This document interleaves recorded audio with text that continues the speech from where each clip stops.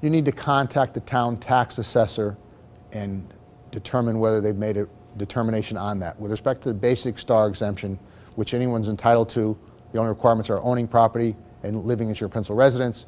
You just need to verify they've received the documentation. There are enhanced star exemptions for older people. You'd need to follow through with the assessor to make sure you provided all the proper documentation to the local assessor. And it'd be the assessor in which the property is located.